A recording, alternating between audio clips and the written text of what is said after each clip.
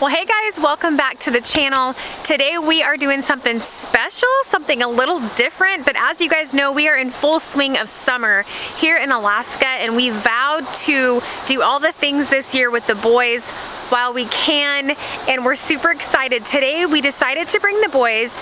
It's a surprise. They had no idea we were coming. It was a 2.5 hour drive from the cabin, but we're at the Alaska Wildlife Conservation Center, which is pretty much like a zoo on steroids, because you know when you go to the zoo and you try to see all the animals but they're sleeping or the exhibit is empty or they're hiding in their den and you can't even see them? Well, the conservation center is not like that. You've got bison, moose, bears, porcupine, I mean fox, coyotes, all the things, all the Alaska type animals. It's a refuge center where animals have been brought that have been injured and things like that. And it's just cool because you get to see them up close and personal. There's a little bridge you can walk on over the bear exhibit. It's really neat. We brought Parker last year and he loved it, and so we thought Kellen would like it too. So we thought we would take you guys along with us.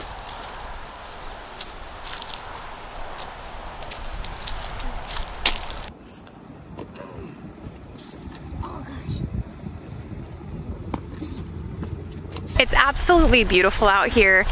The last time we came, it was rainy. It's not right now, so hopefully it stays that way. But aren't these mountains beautiful? It's absolutely gorgeous. A lot of them are still snow-capped. It's about 55 degrees today, but it's a beautiful day.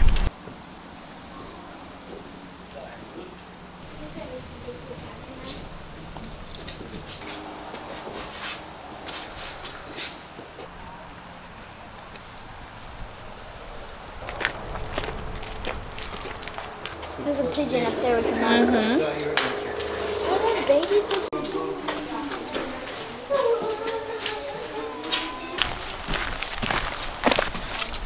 Oh my God, look, there's a bear. Is there a bear? Uh-huh. Oh my. Yeah, I want to go.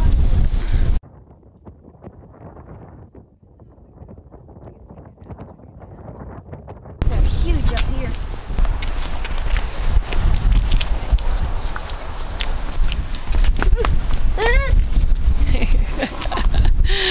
Joe wouldn't throw you in, Kellen. You know better than that. There's another hat.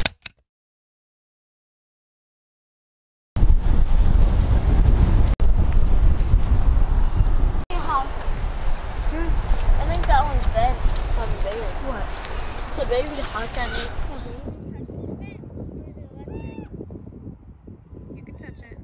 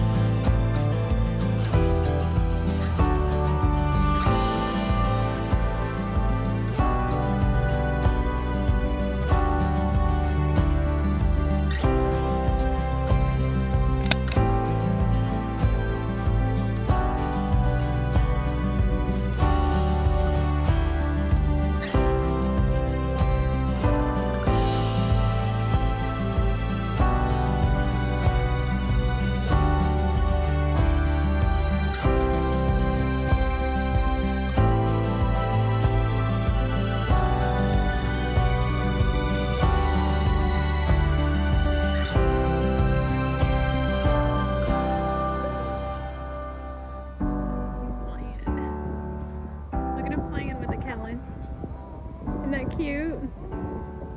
Okay, so watch this.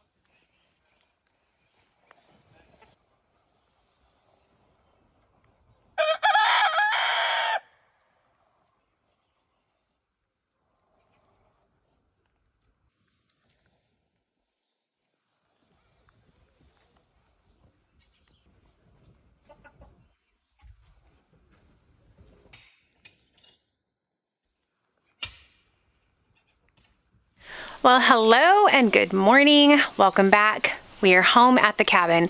Yesterday was a lot of fun with the boys. The Wildlife Conservation Center never disappoints. It's just super cool getting to see all the animals up close. It's way better than the zoo, and the boys enjoyed it. It's always nice to get out of the cabin and off the property for a little bit and not work on projects all the time and manual labor like we normally do. But today, as you can see, we are back home, and we are going to be working on a project today, something that we really need to get done before winter, and that is putting up our wood shed. As you guys know, we live completely off-grid here in Alaska, and we get all of our power from our solar panels. And last fall we had to clear, I don't know how many, but a lot, like 75, 80 trees or so. Slowly but surely, we've been clearing those trees out, chopping them up, hauling them up, and stacking them for firewood so they can be seasoned. It is wet wood, so we can't use it right now, but we need to get it stacked and put away, and we have nowhere to put it. So far, we've been putting all of our firewood under the porch, which has been fine, but it's not ideal long term. We don't have anywhere to put it. And so, as you guys know, last winter when we moved to Alaska, we weren't prepared as far as firewood and heating the cabin because we didn't get here until the first week of November. So instead of having, like, you know, cords of wood already ready to go for the winter, every 3 weeks or so, Joe and I were having to go into the forest and harvest firewood to keep the cabin warm and heated. So it worked out fine. You know, we're still here, we made it, but that's just not what we would like to have to deal with every winter. It's tough, especially on those really cold days. I mean, here at the cabin, the coldest we saw was negative 33 degrees, and that's super cold. And when you're running low on firewood, it's the last thing you want to do is go spend 6 hours, 8 hours outside harvesting more firewood just to stay warm. So this year we are trying to be proactive, and one of our biggest goals is getting firewood stacked up and stored for this winter. And we have had a ton of rain so far this summer. I think we've had 2, maybe 3 really nice hot days, and the rest have been gloomy, drizzly like this, or just downright pouring. So the wood's not going to dry out that way. So we went and got some supplies, the things that we need. We may not get it completed in this video, but we're going to get it started and complete it shortly because it needs to get done. I'm going to show you guys something. You know what that is? Do you know what that is? Can you see that? Let me zoom in on the window. Crazy, huh? It's bird poop. A big bird, apparently. You know, we get those cranes and everything that come out here, and they love to land on the pond and hang out around the pond. And I woke up the other morning and I was like, what is on the window? And sure enough, you can tell the way the splat is, it was flying over the cabin and dropped a bomb on us. So we're gonna have to get the ladder at some point and clean that up. All right, guys, so we have our solar panel here. Of course, here's the main cabin. We've got the solar panel. Our chicken coop is here, and we are going to be putting our wood shed right back here where Joe's working. So the idea, obviously, is to have it close to the cabin so that when we need to go out and get wood in the middle of winter, we don't have to walk half a mile on the property to go to the wood shed. So it'll be nice and close to the cabin. I think we're doing 10 feet deep by, how long is it, Joe? 16? Yeah, 16 feet long by about 10 feet deep. Metal roofing, and yeah, so it'll be a nice little wood shed. Somewhere to stack up all this wood that we've been working so hard on. Like right now it's starting to drizzle again, and we got to get this stuff under cover.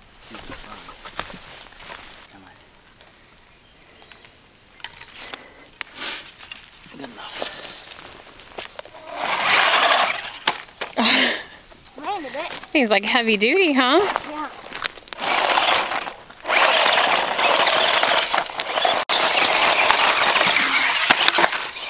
Just like that. So Joe made a deal with the boys. Y'all know how it is. We have like 50 million and 25 remote control somethings in Parker's room, whether it's cars, trucks, boats, helicopters, all the things. They're like missing batteries, missing pieces, whatever. Some of them work, some of them don't. So we were cleaning their room one day with them, and Joe said, I'll make you a deal. If you guys agree to get rid of all of these half-working, half-broken remote control things, we will buy you some really cool remote control cars that can be played with outside. Because that's the other thing, the cabin is 576 square feet. So when you've got two little boys wanting to play with remote control cars inside the cabin, it's really loud, and it's really like, it makes me twitch a little bit. So I'm always like, you have to play with them outside. You cannot play with those inside the cabin. Well, all of the remote control cars that they did have were not like made for outside. And out here it's very, you know, you got dirt and all these big rocks and stuff. They wouldn't even go out here. So anyway, Joe went on Amazon, bought these super cool trucks for them that are like off-roading dirt type remote control trucks. And they've just been in heaven ever since. So I'm like, way to go, Joe.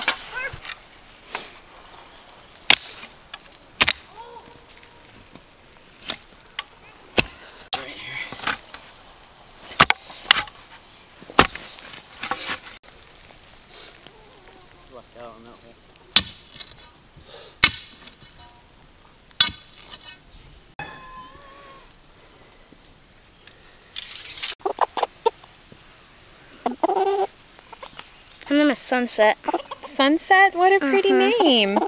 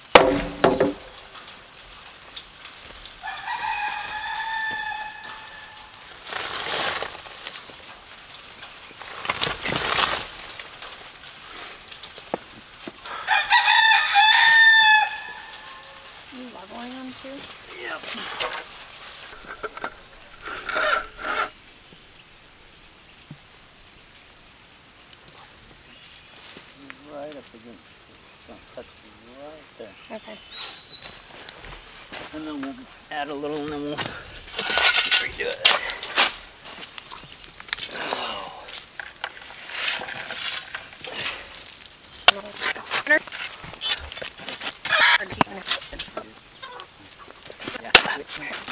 And it's raining again, don't you know? That rooster crows like every 10 seconds. We have 3 roosters, and we're trying to learn their personalities before we decide which one we're keeping. And that guy is not doing too good. I love the sound of a rooster crowing, but that many times a day, not so much.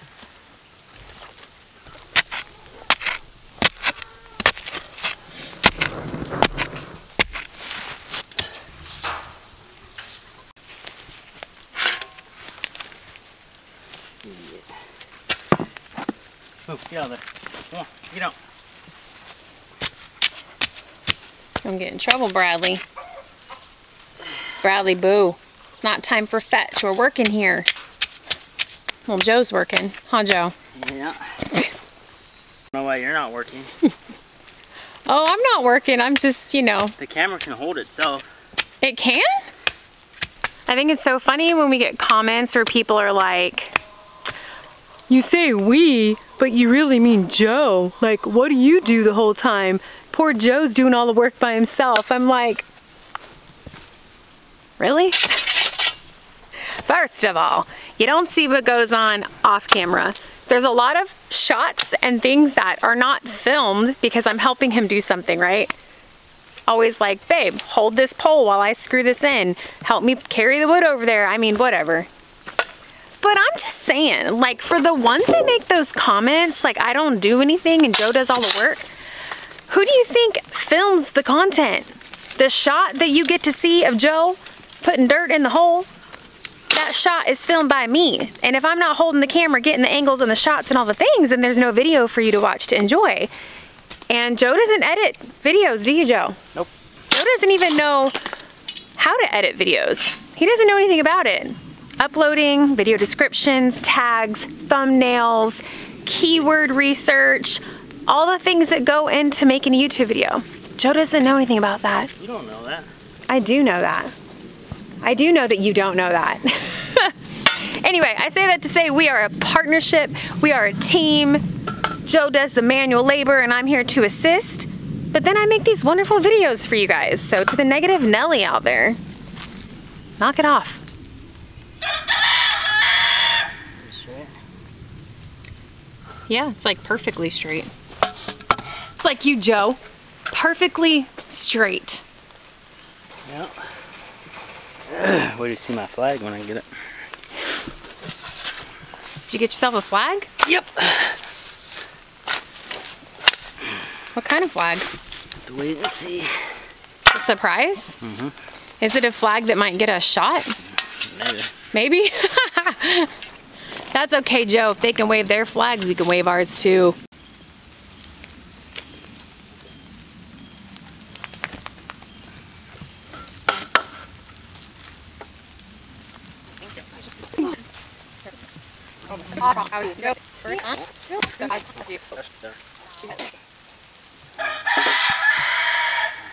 You had a mosquito on your eyebrow. I saved your life.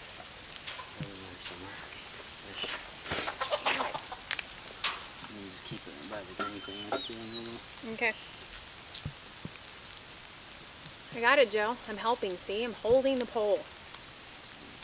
Why are you moving it? Well, you let go and then it like went with you. See the bubble? I know what a level is. See the bubble? Yeah. Oh, we'll make it in the middle. Over there. Other way.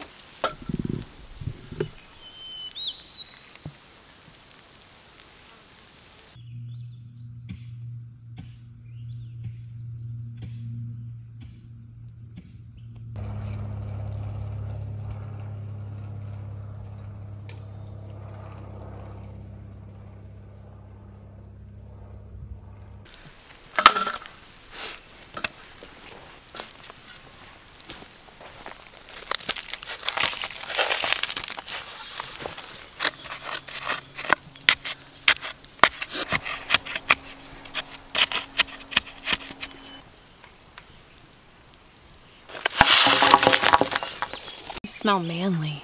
Mm-hmm. Got that manly must. Good enough for the girls I go out with.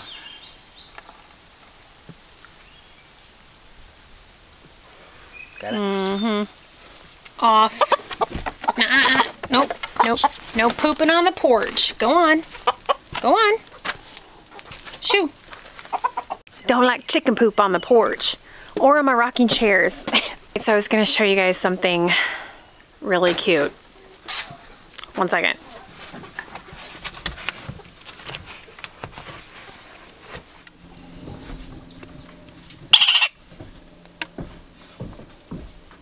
Hey, little buddy.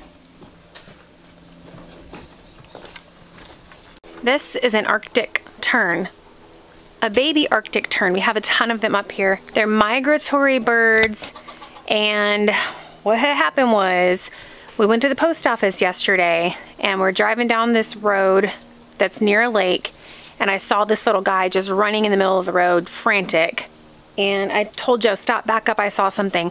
I honestly thought it was someone's chick, like a baby chicken, right? Like it got out of someone's yard or something, I don't know. So we went back and I'm like, oh, that's definitely not a chicken. He has webbed feet like a duck, but he has a really long pointy beak. Anyway, I looked it up and he is a baby Arctic tern. And we went and we're looking for his mom, any sign of a nest, siblings, anything like that. And we didn't find anything, but what we did find was this huge bald eagle sitting up in a tree right above where we found him.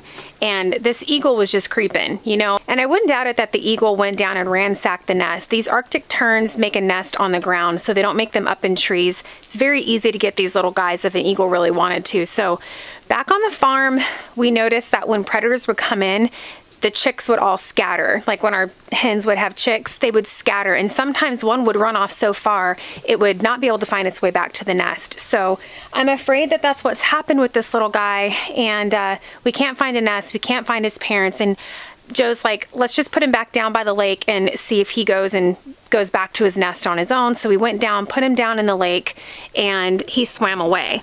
Went to the post office, came home couple hours later, and he was back up on the road again, but in a different spot, just frantically running around. So I'm like, you know, he's gonna get eaten. He's gonna be something's meal, probably the eagle. So we rescued him, brought him home, and we have called the Wildlife Rescue Organization. We're waiting for a call back from them. They rescue all kinds of animals from bats to bears. And their website even says like migratory birds, anything like that to call them. So we've called them and left a message. Hopefully they'll give us a call back soon.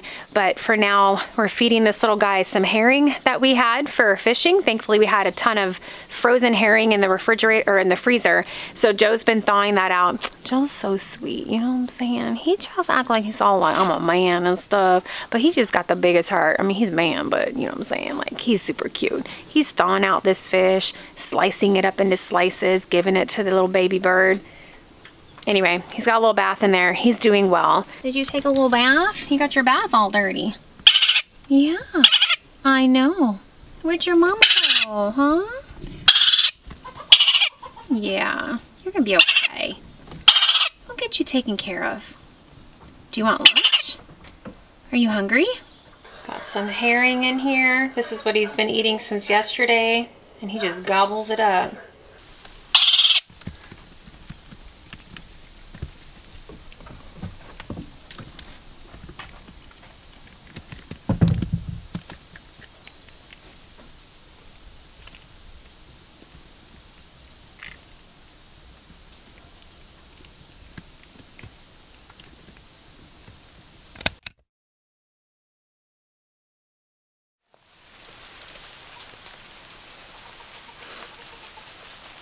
All right, we've got the 3 front posts in, and we're gonna do 3 in the back as well. And we might be able to get the roof done today too, I'm not sure. It's really starting to rain out here, making it kind of miserable.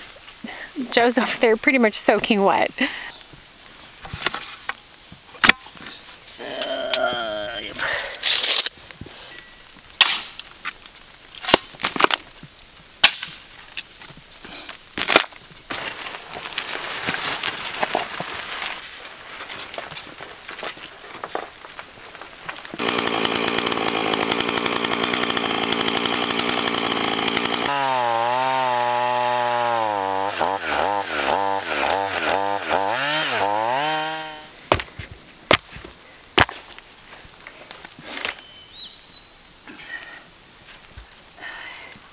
Change my chain.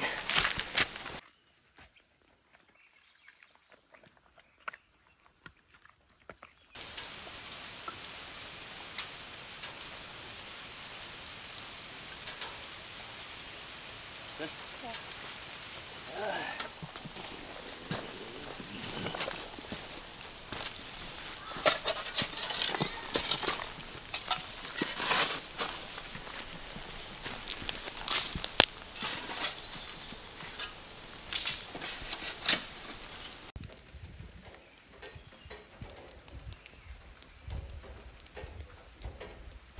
All right, the hardest part is done. This is always the most time consuming when we're building a structure, getting everything squared off properly and the foundation set.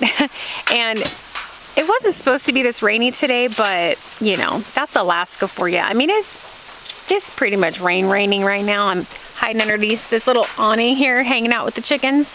So got a lot done, even though we did it in the rain. Just wanted to give you guys a quick update on my stomach issue. I know a lot of you have asked, you know, how's your stomach doing? For those that might have missed it, I was diagnosed with 3 stomach ulcers about almost a year ago now, actually. And they're just not my friend. They don't want to heal. We've done different medications. That's one of the reasons I'm back on the keto diet, which is one of the reasons, because one of the reasons is, you know, I believe fully in the proper human diet, meat, vegetables, the things that our ancestors lived on. So Joe and I have cut out sugar, most carbs, processed foods, all the things, with exception every once in a while. We are not like hardcore strict. Like for someone's birthday, we might have a piece of birthday cake. But for the most part, we are trying to eat a really good diet, which will help with the stomach issues that I'm having. I've got these 3 ulcers that don't want to seem to heal for anything, and I've gotten so many recommendations from all of you, and I'm so grateful. It is a little overwhelming though sometimes. I've tried honey. While honey helps with the pain, it doesn't cure them. I've been on several different medications from the doctor. A couple of them I've had to quit because of the side effects, and you guys know me and medication. I'm like, there's got to be a natural way. And a lot of you mentioned cabbage juice. And I did some research, and apparently there was a study done in the 1940s with people that had ulcers. And if you don't know, ulcers basically are a sore on your stomach lining or even right into the top of your small intestine. And it can be caused from lots of different things. I really think that mine were potentially caused by stress, because I never really was addicted to like NSAIDs, like ibuprofen. I've never really taken a lot of that. Never been alcoholic.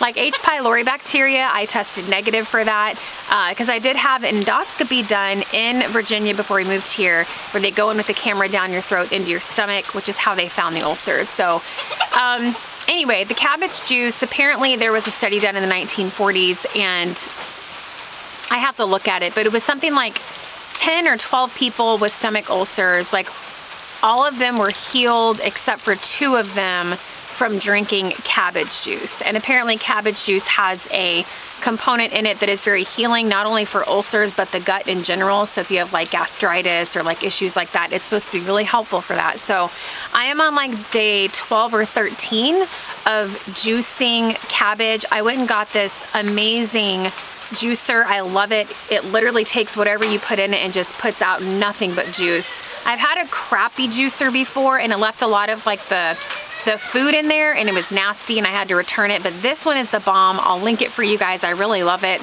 I got it on Amazon. So anyway, I'm on like day 12 or 13.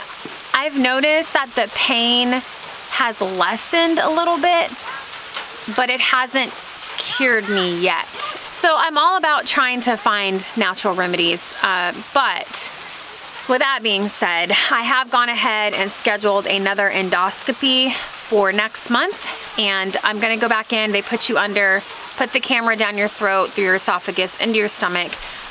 One, to see if the ulcers are still the cause of my pain, if they haven't healed yet, and if they haven't healed, why not? They most definitely should have healed by now. They were very small ulcers. They weren't big. They weren't bleeding ulcers, nothing like that. So it's really weird that the pain is still there. The other thing I shared before, but I think it was on an Instagram live, is they also found in there that I have a very small hiatal hernia, which basically your diaphragm separates your lower GI tract, like your intestines, your stomach, all that good stuff, from your upper chest cavity, which houses your lungs and your heart and all that. And a hiatal hernia is basically, you know, that hole in your diaphragm that your esophagus goes through, right? Your food goes down through your esophagus and then goes into your stomach, which is under the diaphragm. It's when that hole is like a little bit bigger, or a lot of bit bigger than it's supposed to be, and essentially your stomach starts to push up through that hole into your chest cavity. Now, my hiatal hernia, thankfully, is, it was at the time only 2 centimeters, which is considered very insignificant. They did not think that was the cause of my stomach pain. A lot of people have hiatal hernias their whole life and they're asymptomatic and they never even know it. So, but the issue is symptoms with the hiatal hernia and ulcers are very similar. So my hiatal hernia may have gotten worse in the last few months. Maybe it's still the ulcers. Maybe I've gotten more ulcers or a new one that's bigger. I do not know. All I know, you guys, is off and on, intermittently, I am in pain. Like today, Joe brought me a chair. I had to come and sit down. It's just this gnawing, burning pain in between my breastbone all the way through to my back. And it just kind of feels like you take a coal out of the fireplace and you just sit it in there right inside, and it's just this slow burn, and it is horrible, and I'm sick of it. It is the first thing that has been a consistent problem for me in my life. I'm super healthy, never even broken a bone, never had any issues, but to say that it doesn't kind of scare me a little bit would be a lie. It's kind of scary that it's not healing, not going away. So anyway, got that appointment next month to go back in with the camera, see what the problem is, and then we'll just go from there. But until then, I'm gonna continue juicing the cabbage and hope that by the grace of God, maybe it will heal my stomach ulcers or whatever the problem is. So one more thing I just want to mention too, because I know a lot of you on like previous videos throw out recommendations and stuff, which is totally fine, and I appreciate that. I actually learn a lot from you guys sometimes, but I have had CAT scans, ultrasounds, blood work. I've had, you know, so on the ultrasounds and everything, they checked my pancreas, my liver, my kidneys, all the things, my gallbladder. All my labs came back normal. So all the testing that I've had, the only thing that's been found are the ulcers through the endoscopy that I had in Virginia. The gastroenterologist did tell me when she goes back in for this second endoscopy, if she doesn't find anything, like if the ulcers are healed and she doesn't find anything, she does want to look more into my gallbladder, and she also wants to send me to like an allergy doctor to see if I have developed some kind of a food allergy, which I don't know. I don't really think it's that, because this isn't like I'm just getting like, you know, bubble guts and diarrhea and bloating and gas. This is a pain, a very specific pain that never changes. It's in the same spot every time. So anyway, but I did want to mention that because a lot of you say, oh, you should get your gallbladder checked. Oh, you should get your pancreas checked. I've already had them all checked. They're normal and fine. But we are going to do some additional testing after the endoscopy and take it a little bit further if nothing is found during that procedure. So just say a little prayer for me, guys, because this sucks. Like, it really does. Like, here we are, retired here in Alaska, living our dream. We've been waiting our whole lives for this. And just simple projects like today where I'm just standing here helping Joe, you know, sometimes it's just not a good day. So hoping we can figure this out and I can get better.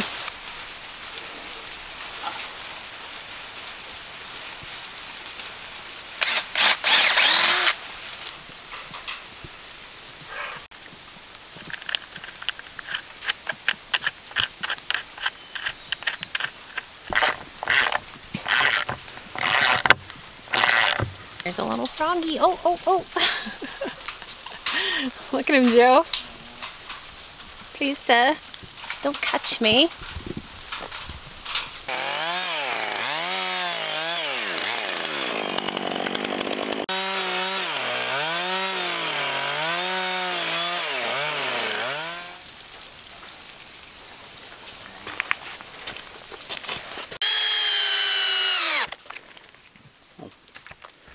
Back.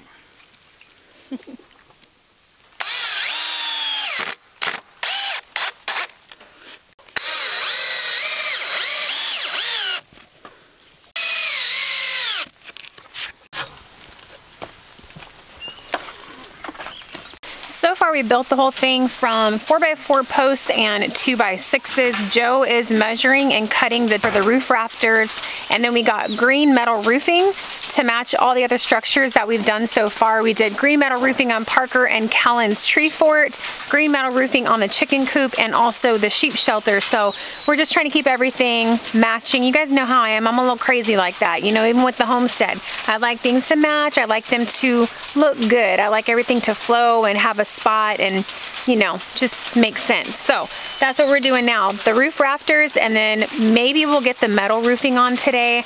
I don't know, we'll see. We're gonna rake all this out, level it out. Probably put some pallets down or something to stack the wood on so they're not on the ground. But other than that, I mean, I think it looks great, Joe. Looks good. Joe, you're so handy. You know that? You're just so handy. Yeah. Joe, you're talking too much. Just need you to calm that down there, buddy, okay? Yeah. Quit trying to steal the show. Joe. It's not always about you.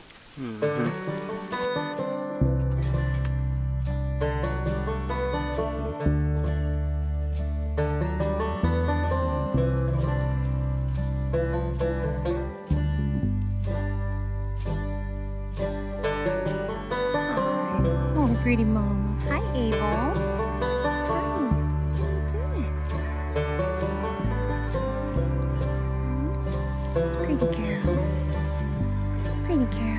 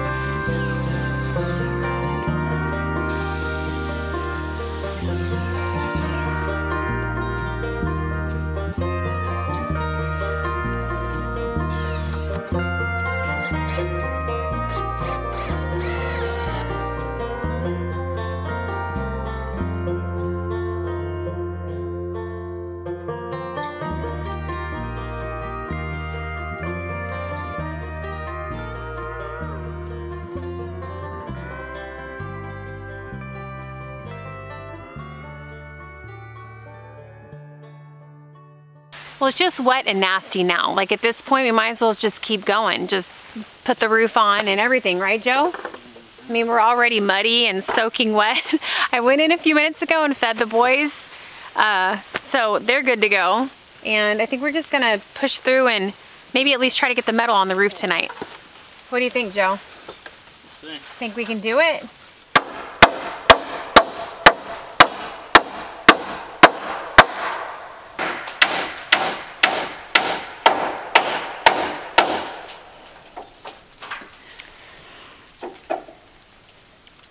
So I drink like 3 cups of this a day. It's pretty much like if you blended up a dead body and you drank it. That's like the equivalent of what it tastes like, in my opinion. Did you look in The first day, I did just straight cabbage juice and it was horrifying. Like, I barely could get it down. It's just, cabbage is so pungent and spicy, actually. It almost has like a horseradish flavor to it. And it's very concentrated like this when you juice it. So I started putting 1 whole cabbage, 3 celery stalks, and 1 apple. And the apple and the celery really helps to kind of mask the flavor of the cabbage. And I'm able to get it down. But yeah, I drink like 1 cup in the morning, 1 in the afternoon, and then 1 at night, and it's disgusting, but it's really good for you, apparently.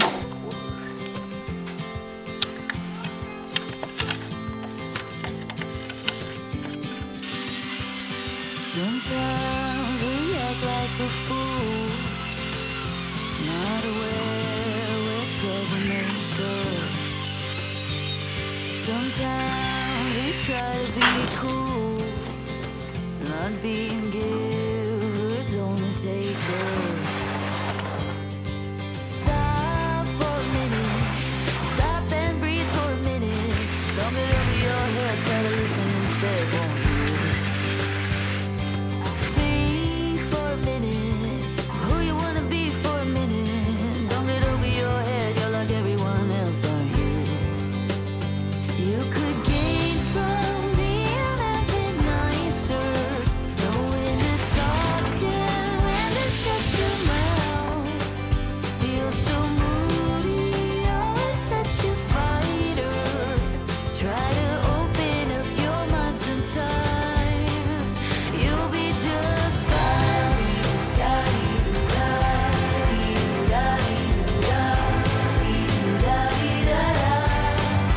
You'll be just fine.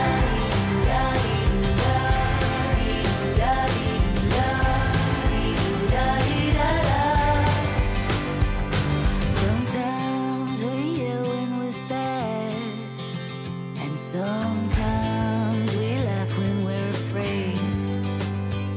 Sometimes we smile when we're mad, and some lines we wished we'd never said. Stop for a minute, stop and breathe for a minute. Don't get over your head, try to listen instead, won't you? Think for a minute, who you wanna be for a minute. Don't get over your head, you're like everyone else, aren't you?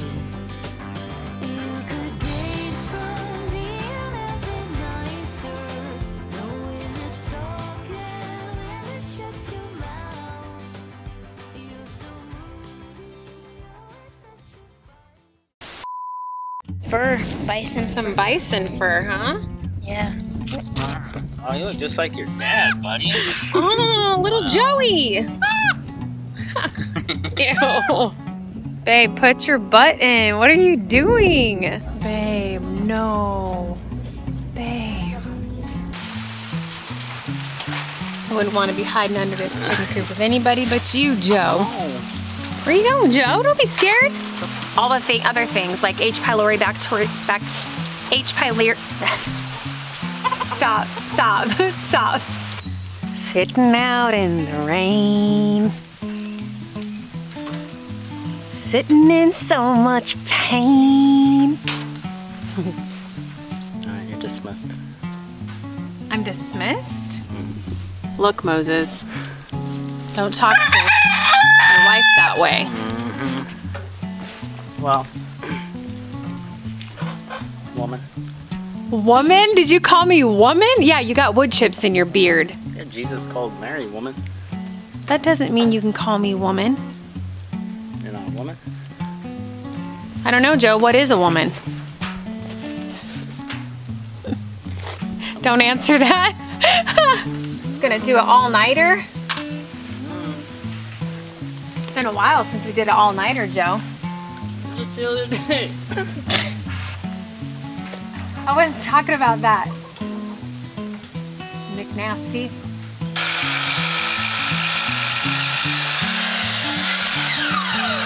You just ruined the shot with your dumb face.